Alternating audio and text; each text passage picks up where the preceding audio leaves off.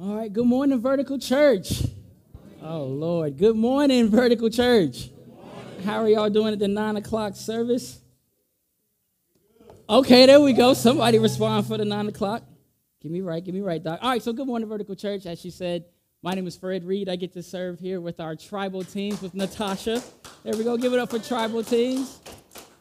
So tribal teams, some people ask from time to time, this is pretty much like a missional community for our teenagers here.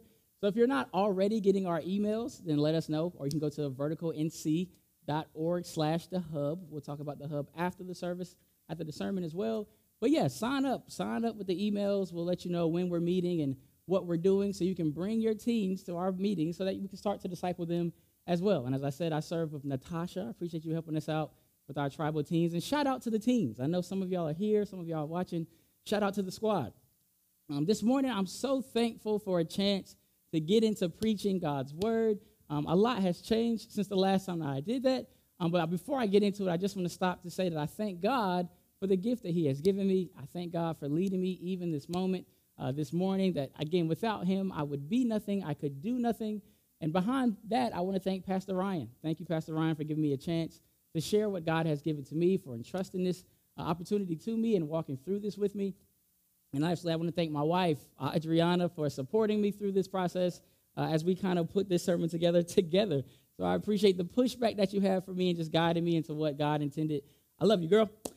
So let's get into it. What a great job the women have been doing preaching through this Rooted series. Can we give it up for them one more time? Thank you very much. So the only woman in the world that I would marry, she was up here a couple weeks ago. And as Jana said, she talked us through how we can meditate on God's word by establishing some rhythms and some repeated rhythms that we can meditate on God's word and challenge our resolve as it compares to God's word. And how are we doing with that? Is everybody applying that yet? How is our oof? Okay, all right. We're in the right spot this morning. This sermon is for us then, thank God. I certainly can do a much better job of establishing a consistency, carving out time for how I'm going to engage with God's word. But as Jana said, the very next week, our discipleship director, Miss Yana Connor, took us a little further into how we can go deeper into the word.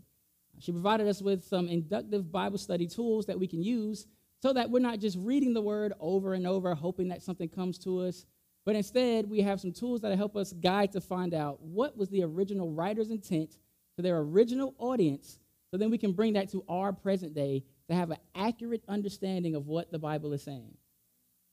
I know for me, my favorite part of that sermon, Yana, just to let you know, it was when you said that when we come to the word, we have a chance to interact and see the face of God.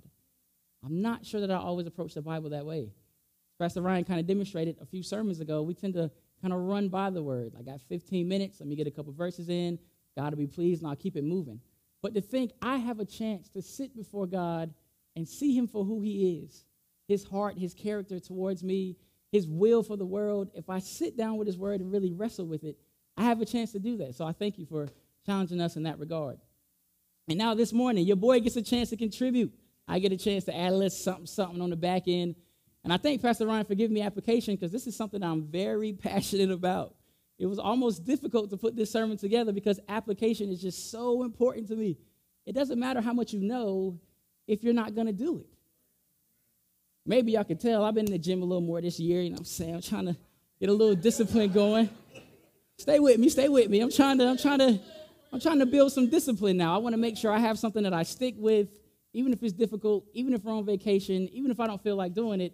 I need discipline. I want that to spill over into my budget. I want it to spill over into how I love my wife, how I pursue God. And so one of the easiest things I could think of that's hard, that nobody likes to do, but it is beneficial to do it, is working out. It's working out. And so when you're working out, everybody's constantly, what's the best workout plan? And how do you do this? And how do you do that? And a wise man in the gym once said, the best workout plan you can do, get your notes out. I know you want to know. What's the best one that you can do is the one you'll actually do. Yeah, the one that you'll stick with, the one that you'll do it week in and week out. Whether you got to go late at night, early in the morning. We went to the beach about a week ago, 5 o'clock in the morning, I'm up working out. I come home and I was just like, hey, we're on vacation. Don't you want to stay in the bed? Yes, I want to stay in the bed. But I'm challenging myself that, hey, I want to show up for this thing. This is something that I want to do consistently. So this morning I want to kind of tell you, like I said, a lot have changed Since I last preached, my beautiful wife, Adriana, told y'all, since I was last up here, we had a baby. And then another baby 13 months later. And so I'm a parent now, y'all. I'm a parent. There are 2 people in this world that call me dad, and I still haven't got used to that quite yet. And in my parenting, I've learned so much about life. I've learned a lot about God. And specifically what I want to share is I've learned about my kids. They kind of have special skin. It gets a little dry, it gets a little itchy, and I can't really relate to that. So I kind of struggle with how exactly should we approach this. We've sought out some medical professionals, and at one point, my son, Nathaniel, was really having a rough go of it.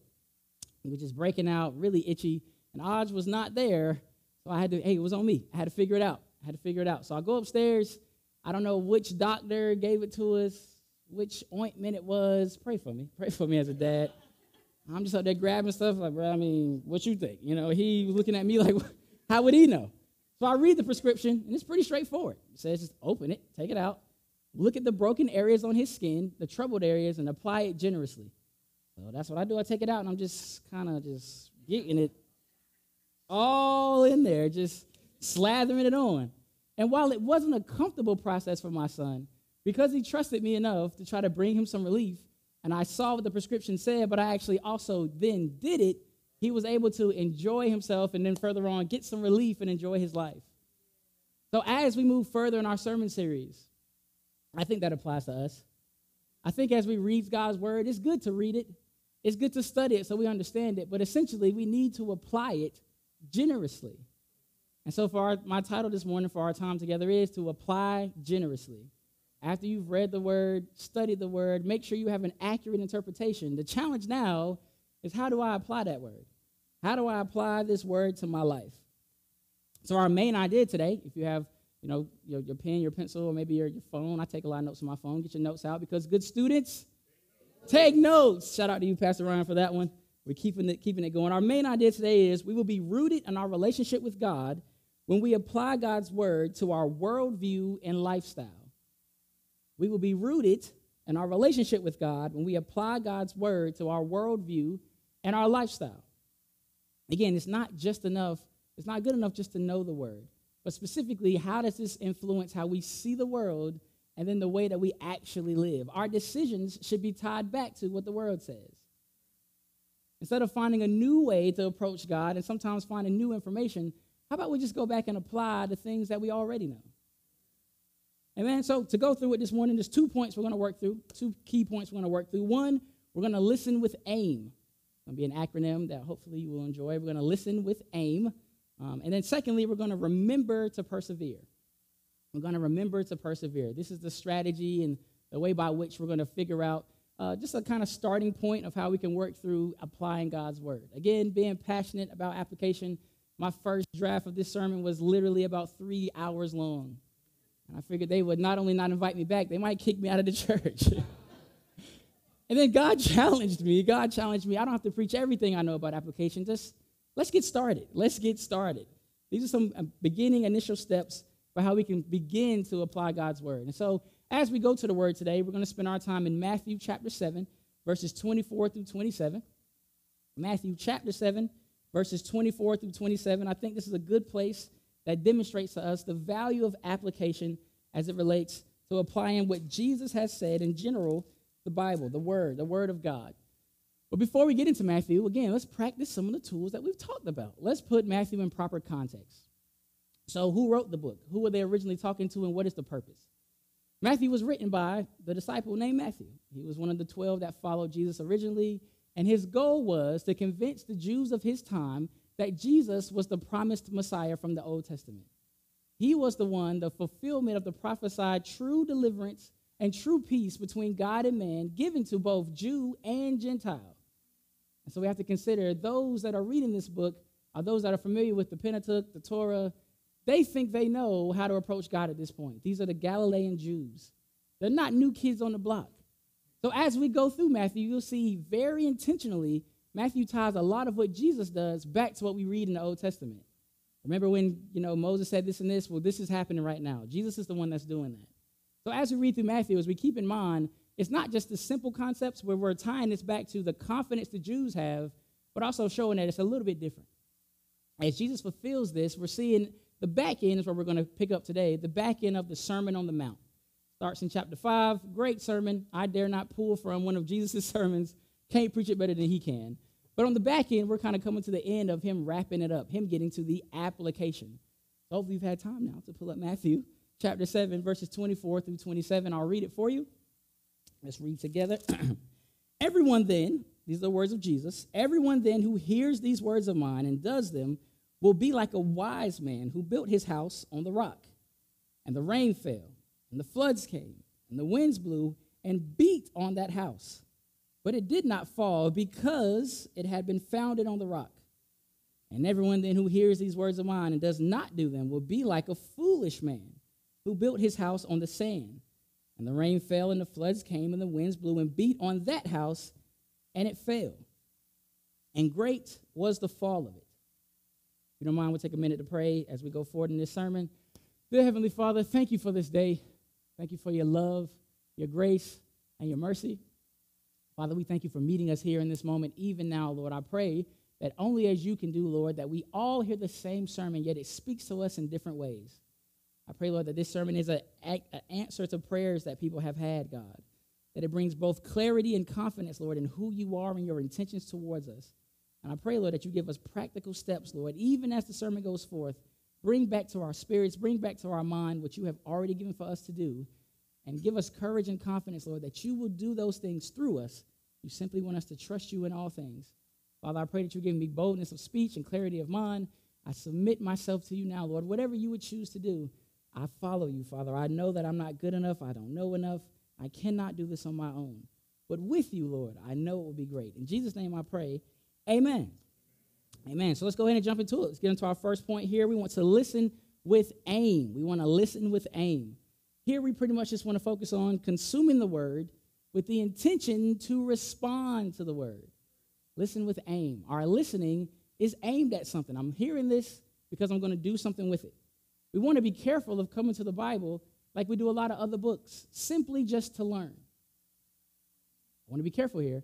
It is good to learn about the word. Don't leave here saying, Fred told me I don't need to learn nothing. No. Bring that back. Bring that back. It is good. It's great to learn things about the Bible. It's great to know the Greek. It's great to know the original audience. It's great to know the connections that are there. But ultimately, the goal is to respond to what we now know.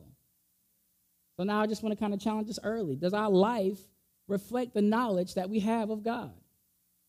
Can you look at the decisions that I make and it points to, once I learn this about God, or once I learn this about myself? As we look in the Word, we can learn a lot about our intentions, our goals, our pitfalls, and knowing that thing, how do I then respond? I can't speak for you, but I know a lot of times I think the gap is I just need to know a little bit more. Some of us won't lead a D group quite yet because I just need to know more Bible. If I knew more Bible, if I had more of it memorized, then I could lead a D group. There's things that we're trying to stop doing, certain sins we're trying to turn away from, and we think if I could just read more Bible, then I'll stop doing these things. But I challenge you, I push back on that to say maybe the biggest gap isn't what you know, but what you'll obey. Maybe it's just if you took the little bit of Bible that you consider yourself to know now and actually did that, I think you'd be surprised at what God can do even through that. All God ever wants from us is a submissive yes.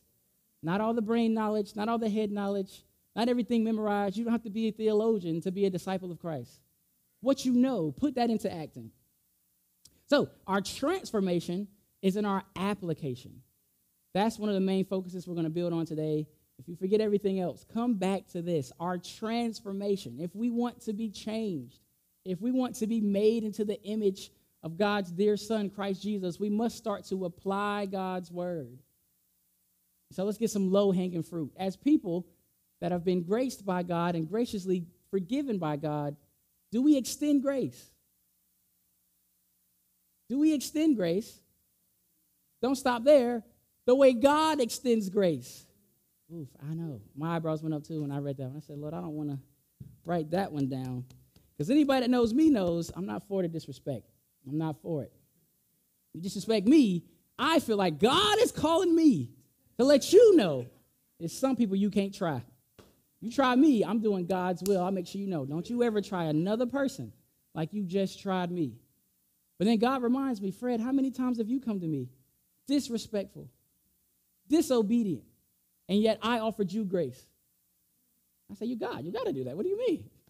But if my intention is to be godly, if my intention is to show that I'm serious about my walk with Christ, I must now also be gracious. And I'll be honest with you, it doesn't come naturally, at least not for me. I don't wake up one day like, you know what, my goal is to do exactly what God wants. I just feel it burning out of me. I want to do what God wants me to do.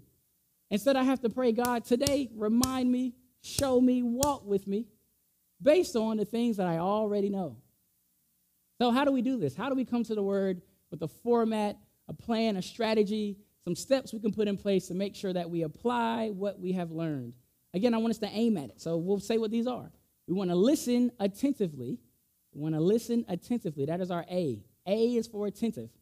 Our I is investigate. We still want to make sure we investigate what we are reading when we come to the word to make sure we understand it. But intentionally, I want to make sure we move after we've investigated and heard what's in the word. Have an intentional plan. Now that I know this is what I plan to do differently. So we want to listen attentively, we want to investigate, and then we want to move. So our attentive listening, this is a focused listening committed to engagement and action. Engagement and action.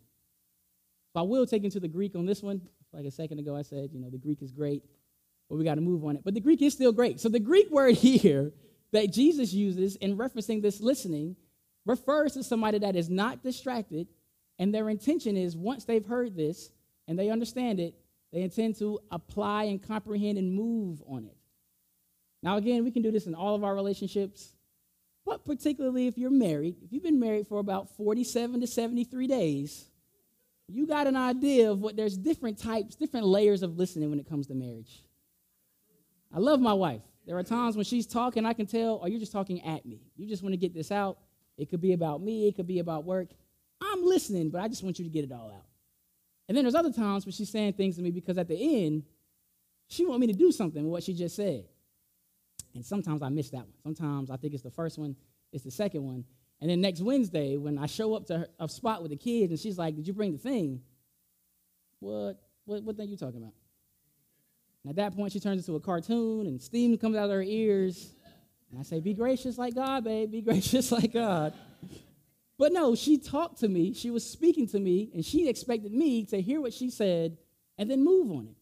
Take it and do something with what I just heard. And if I know her expectation is I got to do something with what she said, I'm going to listen a little differently. I'm going to pay attention. I'm going to ask questions. I'm going to make sure that what I'm hearing is actually something I can understand and then move on. So I question you now, Vertical Church, just to consider, what are you hearing? What are you hearing? What is competing with God's voice in your life right now? Because I can guarantee you this, there is something or somebody that you listen to in an undistracted way with the intention to respond. I have the mic, I'll go first. Sometimes for me, it's my own voice. I listen to what I say about myself more than what I listen to what God says about me. And the trick there is I'll either think too much of myself, be overconfident, oh yeah, I got this, only to realize I don't, or I'll be too critical of myself. I'll put ungodly pressure on myself. I'll expect more out of me than God does, and so I'm constantly disappointed. And so it's hard to trust a God that says that he loves me if I constantly feel like I can't do anything right. I mess everything up. There's no need of me even trying because I just mess everything up. If I listen to that, I'll respond to that. Maybe it's your parents or whoever, took care of you when you grew up. Maybe you hear their voice constantly in your head. Maybe you're trying to prove right what they said about you when they said you're a great child and you do everything wonderful. Or maybe you're trying to prove them wrong, that you're different than how they identified you. Maybe that's the pushing force that you hear that causes you to respond. Maybe it's your bank account. Maybe you check your bank account, and not only do you make decisions for your budget, I'm not saying it's wrong to budget based on what you're making and live within your means, but instead I'm saying it's different when your bank account defines you and causes you to put God somewhere else from the center of our lives. It's easy to check your balance and say, man, I wish I had more. What do I have to do to make more money? And now the thing that we were already doing with God takes a back burner, and then another back burner, and then another back burner, because I'm listening to what my bank account says more so than what God is saying. Maybe it's popular culture. The fact that everybody agrees on this thing today, knowing in 5 years, everybody will think the exact opposite thing tomorrow, but we don't want to stand out. We don't want to stand on what God has said because then people won't like us. Then they'll make assumptions about us. So I just challenge you to think, what is the thing for you that you listen to right now, undistracted, focused, and in a way that causes you to respond? Here at Vertical Church, we want to help you hear properly. We want to help you hear properly. So listening in community is a great way to make sure that you're accurately hearing and responding to God's word. 2 ways that we do that here is D groups and missional communities. D groups and missional communities. Each week in these D groups and missional communities, we're going to open the Bible, we're going to read through the word. And then from there, we're going to make a plan of how do you choose to respond to this word. And in D groups and missional communities, we have accountability. I'm thankful for my D group. I'm thankful for my missional community because there are times in which I hear the word of God, but I hear it a little cloudy. I come ambitiously looking for God to justify my actions instead of understanding who he is. I make the text more about me than it is about God. And my missional community, my D group, they can tell me, I don't think that's quite what that says. I think you're kind of hearing that a little muddy. Or beyond that, when I say, hey, I'm going to respond to this week by being more generous. I'm going to do this for my wife. I'm going to do this for my kids. I'm going to do this at work. The accountability is when I show up next time, somebody's going to ask me, hey, the thing you said you were going to do last week, did you do that? I don't want us to hear that confrontationally. They're not trying to embarrass me or say, you're inconsistent. But instead, they are encouraging me to trust God at his word. If we apply and follow what God has laid out in his word, we will get godly results. And more importantly, sometimes me seeing what God is doing in your life encourages me. If I'm obedient like that, God will do the same thing through me. So in missional communities and D groups, we can hear in community, and we can make sure we have some sense of accountability to make sure we are moving forward in a way that is loyal and right to the text. And then we want to investigate. We want to investigate God's word. It kind of goes back to what Yana had pointed out when the ladies preach so good, you got to go back to what they said because it's right. It's good things, that's right. So we want to dig into the word, and I want to point out here, it is going to take some time. Our investigation process is going to take some time. And so let's dig into this text. As we look at this Matthew text that Jesus is describing, for us, it's kind of simple. Like, why would somebody build on the sand? That example is a little on the nose there, Jesus Christos. Nobody would build on sand. Everybody knows to build on rock. But again, for our original Galilean Jew audience, they would have known by the Galilean Sea, in the summer, the sand is hard enough that you can build on it. In that season, that's a good decision. It's cheaper. It's easier. It's quicker. Sounds like me. What's easy, what's quick, and going to cost the least amount of money. So I might have built my house on the sand, but a more wise builder knew if I want my house to withstand beyond this season, I need to dig in several feet into the sand to find the bedrock. And I question you now, I challenge you, Vertical Church, to do the same thing in our approach to the Bible. Surface level knowledge is okay. But as we dig into the word, we'll find out that we can apply it to our lives similar to how it was applied originally. But most importantly, on the other side of that, inappropriate interpretation of the word will always lead to inaccurate application of the word. If we interpret it wrong, there's no way we can apply it right. Can we be honest about the universal church, the big C church? Traditionally, the church has certainly taken some scriptures out of context and then misrepresented God's character and God's design. And this sometimes is the very reason why some people won't come here on a Sunday morning. They've seen people say, well, the Bible says this, and so that means that, and we've used that to weaponize it against other people. Instead of representing a holy God that has a standard, but will graciously walk us through what his standard is. But if we misinterpret the word because we don't dig into it, we won't apply it properly. I know for me, I certainly have done that. I have eisegeted certain texts, which means I just made it about me. If I say this thing, then God's going to do that thing. And I come to the Bible again with ambition. I want to make more money. Where are the scriptures about how to make more money? The Bible says if I do this, then God's got to do that. Well, God, I'm doing the thing. Where's my money at? But is that really what God wanted for me when I sat down and got into his word? For me to try to twist his arm? For me to create this transactional relationship with God? If I do this, then you have to do that. God, you have to do that. But on the other end of it, if I don't do my part, then I don't want to talk to God because I haven't done my part, so he won't bless me. And now distance is created based off this misinterpretation and inaccurate application. So again, I want us to be careful. Let's dig into the word. So Yana gave us several inductive Bible study tools, whether it's the SOAP method or SWORD or HERE, that make sure you sit down and take time to see what does this actually mean. Because the interpretation is universal. It means one thing. But the application is deeply personal. It varies for all of us based on where we are in a certain season. For example, the Bible calls us to love our wives. Husbands, we must love our wives as Christ has loved the church and gave himself for her. That's what we all must do. But how you love your wife, I can't quite love my wife the same way. So that interpretation is the same. We all must love our wives. But now I must figure out what's the best way to make sure my wife feels loved in a way that Christ has loved the church. We got two little people now that are trying to figure out how to be people. So a lot of times loving my wife is, hey, babe, sit down. I got this. I'll take care of these kids. You go out and do something, and by the time you come back, they'll be asleep. Well, if you don't have little kids, you can't do that move. You can't take that move, brother. That ain't going to work. You got to figure out something else. So universally, we are all called to love our wives, but what that looks like depends on where we are with our relationship and where we are in that particular season. Same thing for all scriptures. We have to figure out what is the accurate interpretation, and then the application looks different for each of us. So let's move on to move. Let's move to move. This is an intentional plan of how we're going to respond to this new information about God or ourselves. An intentional plan of how we're going to move forward with this new information about God or ourselves. We have to connect this new information to our perspective and our worldview. This is how we can avoid saying things like, I know what the Bible says, but, and then you're going to say your own thing.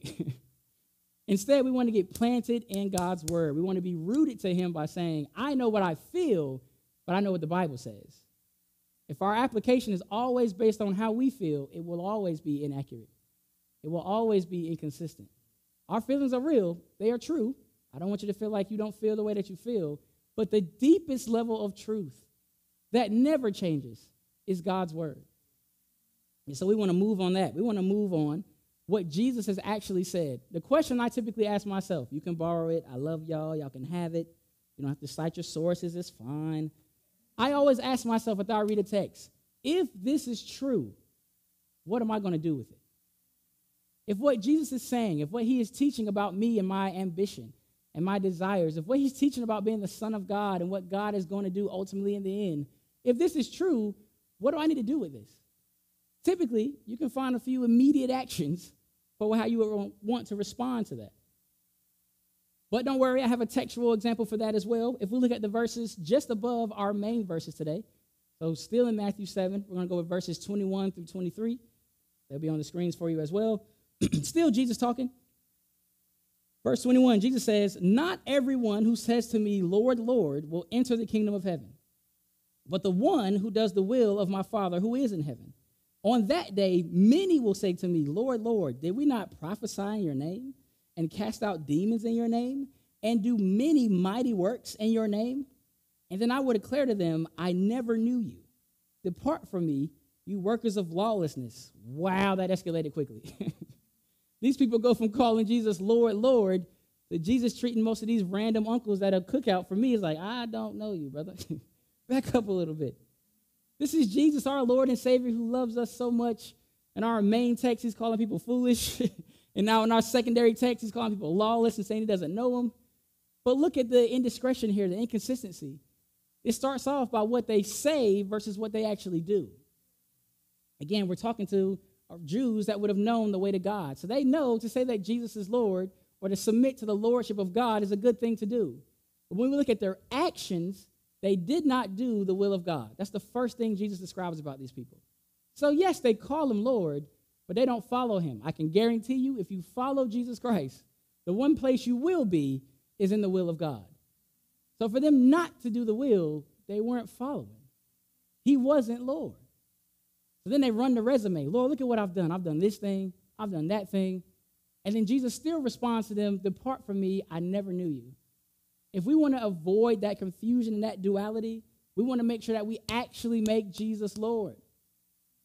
I know for me, I've certainly had seasons where my mouth calls him Lord, but my life calls him my last option. If everything else doesn't work, all right, let me try this Jesus thing. But if you talk to me about Jesus, yeah, he's the Lord of all. Created everything. He died for us. He's coming back. But the first time I run into some difficulty, I'm planning my own plan. I'm not going to what Jesus said. I'm not worried about what the Bible details in this way. I'm not going to my community to help me and pray with me. I'm doing my own thing. So how?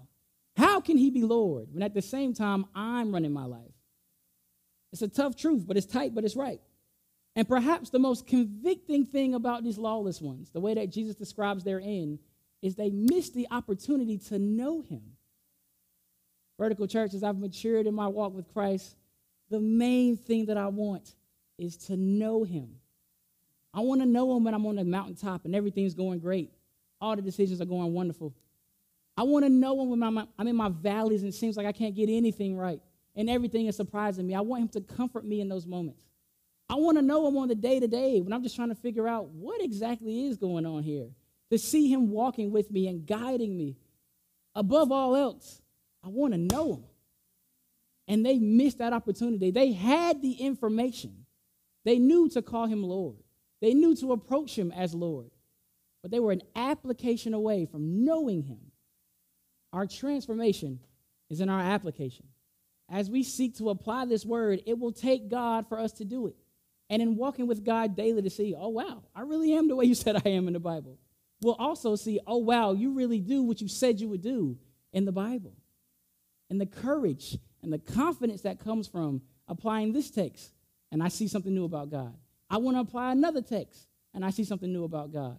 And now I have a chance to make disciples that make disciples because we're all following what God originally laid out. Let me take a time out. Flag on the play.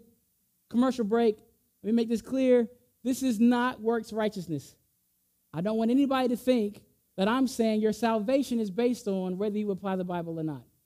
There is no particular action that you can do that can make you saved or make you unsaved. Jesus has paid the price for us. He came and died on our behalf, rose again from the dead, accepted by God as our propitiation for our sins. The payment is made. Instead, what I'm saying is if we want to mature in Christ, if we want to know him and be formed into his image, then yes, we have to apply. So don't get me wrong. Don't think that, man, I don't even know if I'm saved anymore or not. If you believe that Jesus is the Son of God, risen from the dead, you're in the fold. If you confess that with your mouth and believe in your heart, you are with us. And now we want you to grow. We want you to stay rooted in God, and we want you to grow. So approaching the text with a genuine curiosity is a great way for gaining understanding, but an understanding without action is defined by Jesus as foolish. If you understand the information and you have the information but do nothing with it, that's foolish.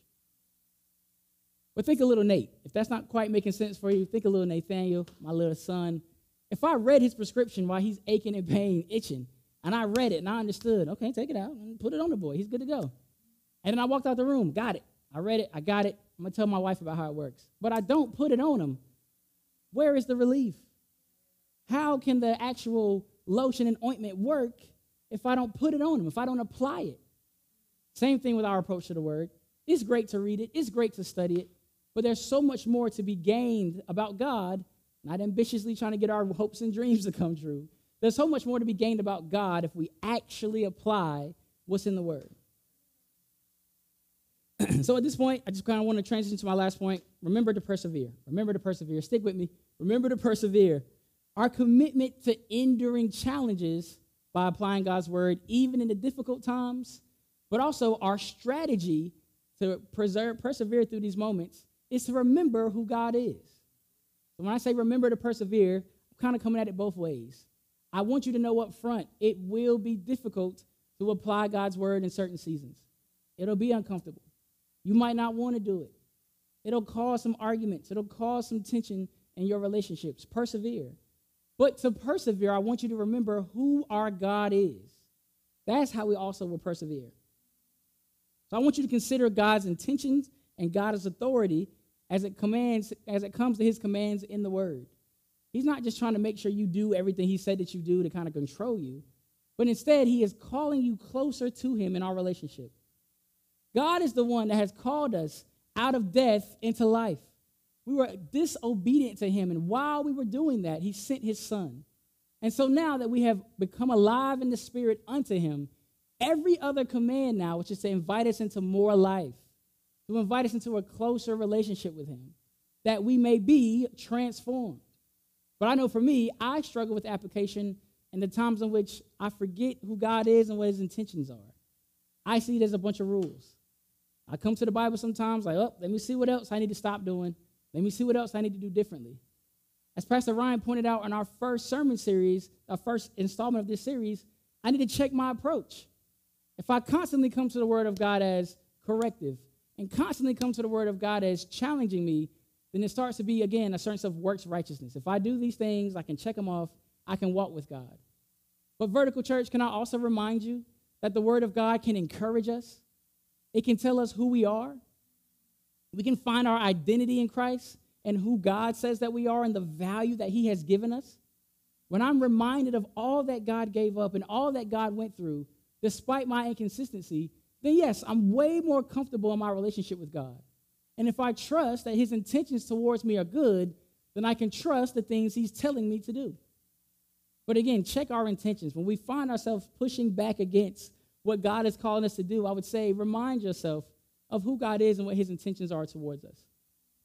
I want to point out specifically here in this text that the wise man, he is the goal. He is the wise builder. He takes the information and applies it. Yet, it does not remove the storm from his life.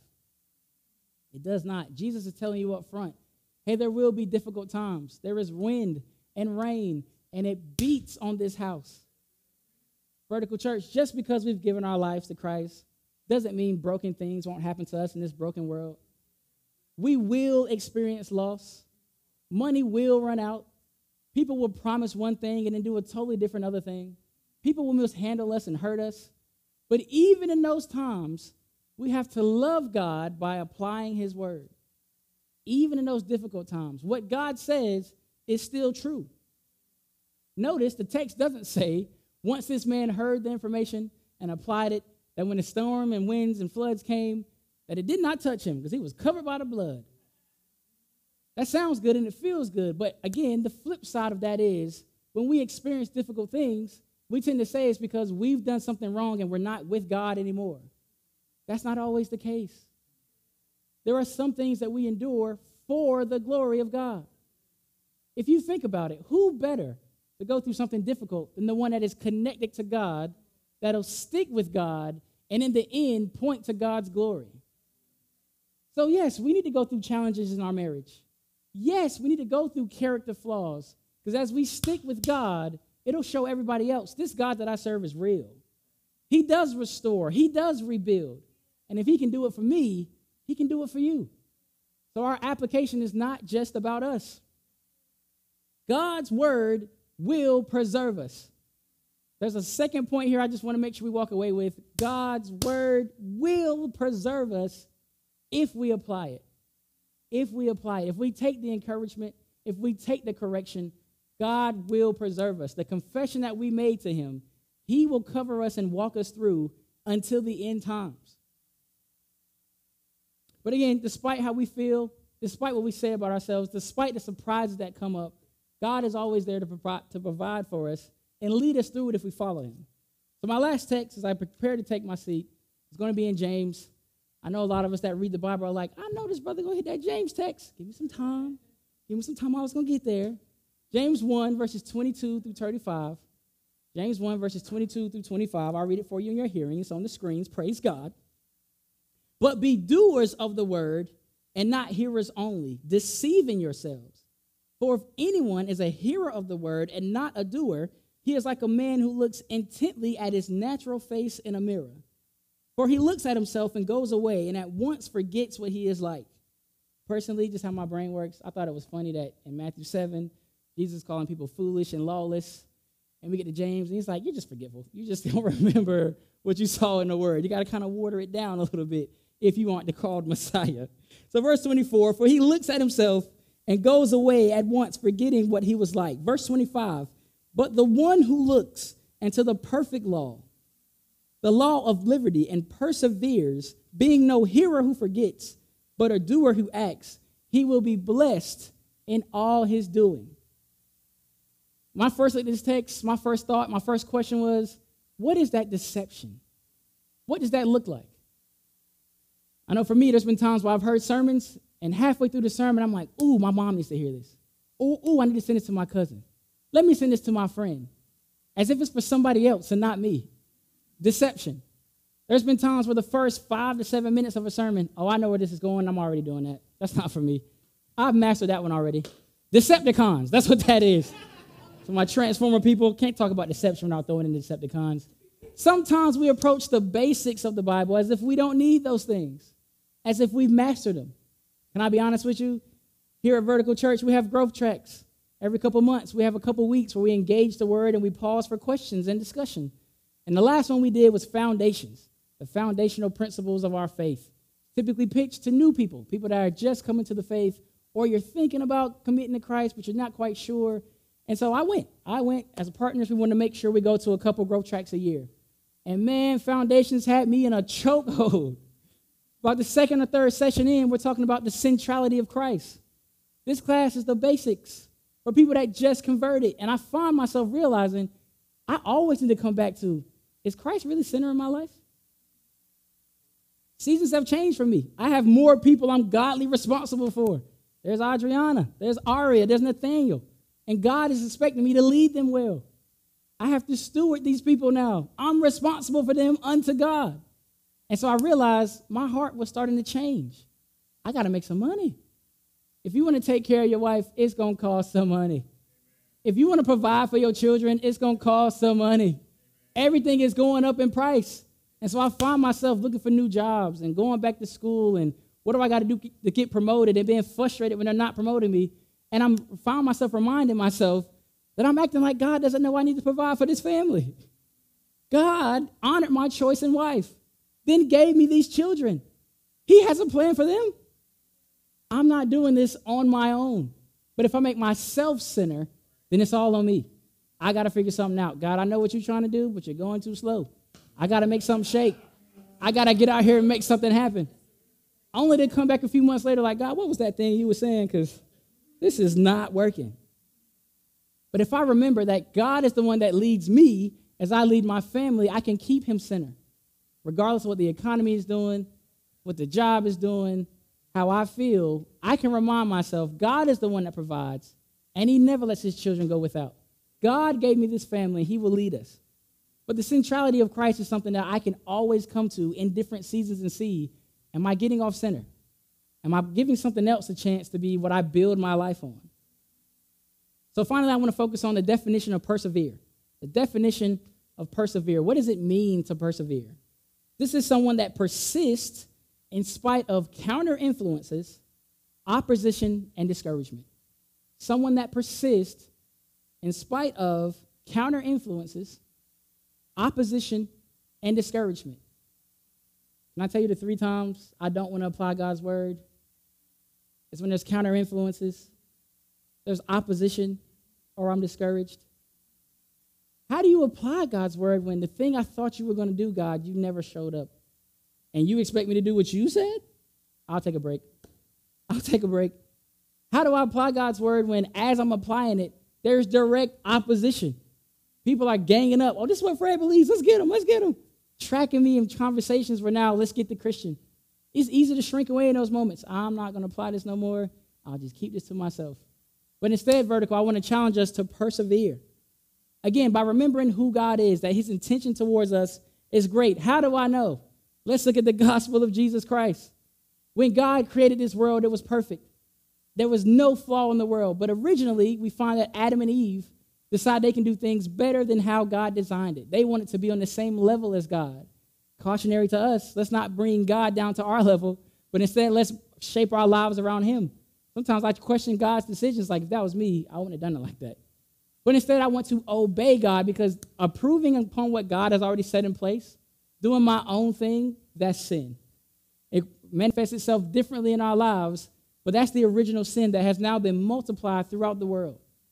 Now we find ourselves living in this broken world where there's not enough. There's divisions. there's racism, there's all kind of things that we all wish weren't here, yet we are the ones causing it in this perfect world that God created. In his love for us, he realized we could not fix this thing. And so he sends his son. He lives a perfect life, obedient to God, which we could not do. But because he's a just God, he has to just rule over the sin that we've committed. So the penalty had to be paid. And so Christ dies on behalf of our sin, dies a sinner's death, though he lived a perfect, obedient life. But it doesn't end there. God raised him from the dead, signifying to us that his sacrifice was accepted. And now we can follow Jesus into a relationship with God. Again, what we believe about Jesus being the Son of God is what saves our soul. But what matures us, what causes us to come alive furthermore and walk closer with God, is our application of his word. And so now, as I close, a couple of things I want us to consider. I want us to consider, how are we listening? Let's listen with aim. Let's listen attentively as we're reading the word. Let's investigate what we are reading when we read that word. The Vertical Church, let's move. Let's move. I'm not saying the first time you try to apply a scripture, you'll knock it out the park. Sometimes the best way we can be guided and make adjustments is when we actually start. You have a plan. You take step one and realize, let's go back, change this up a little bit. That's not quite right. And then step two looks a little different. Same thing with the word. If we listen in community, we can make sure we have a proper interpretation. Then we can set out to apply that word. So let's listen and tentatively investigate what we're listening to or reading in the word, but then let's move. And then finally, let's remember to persevere. When it gets difficult, I don't want you to be surprised by that. I want you to expect and know there will be opposition in this world as often as we try to follow God and do his will. We're not surprised. Instead, we persevere. And our strategy, our strength for perseverance comes from remembering that we are called to and walking with the one true and living God. He is undefeated. He is perfect in all of his ways. He is mighty in battle. So when you find yourself in a battle, run to the Lord, run to his word, and watch him fight that battle on your behalf. Watch the confidence that springs up in you, now knowing that, God, I've seen for myself. I've heard what's been said about God, but now I've seen for myself what that looks like. So application. We can't have a sermon about application that doesn't end in some application. A couple of things I want you to pray through. First thing I want you to pray through this week is, Father, help give me clarity. Help me to have clarity. Father, remind me of something right now that I know that I'm not applying. Sometimes we can bury things so deep in our hearts and in our minds that we just seem to forget. So I want you to pray this week, Father, remind me, show me something in the word that I know, but I'm not applying it. Second thing I want you to pray through this week, Father, remind me of where my comfort and my desire has become my foundation. My comfort and my desire has become my foundation. Part of the tension that we feel when it comes to applying God's word, specifically for me, I can't speak for y'all. The main thing I struggle with when it comes to applying God's word is our intentions are different. See, God is perfect and I am imperfect. I literally can't think on his same level, but I make decisions as if we're making them together, as if I know as much as God. And then secondly, another thing that challenges my thing is I try to move for comfort. My main goal in life is what's going to make me comfortable, whereas God's goal in life is what's going to bring him glory. So there's tension. When an application step causes me to be uncomfortable, I will back up. So I want us to pray this week, God, where am I choosing my comfort over your will for my life? And then finally, maybe you're somebody that finds yourself having no desire to apply the word, still wrestling with this idea of what you're saying sounds good, but I don't even know if I want to do it. I want you to pray for your desire. I want you to pray, God, give me a desire to even want to apply your word. Because again, if you're not sold on applying it, I guarantee you, you are viewing God the wrong way. There is something about your approach, something about your perspective and understanding of God that is not accurate with this true and loving God that lives and wants us to live and be in relationship with him. So those are the three things I want you to pray for this week. Father, give me clarity of where I'm not applying. Father, show me where I'm choosing comfort over your will. And Father, give me a desire. Give me a desire to want to apply your word.